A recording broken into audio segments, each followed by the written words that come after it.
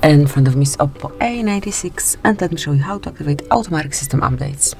So first of all, just open the settings, then find and select additional settings, and here you should see developer options. However, if they are not here, just go back, open about phone, click on baseband and kernel and tap 7 times on build number.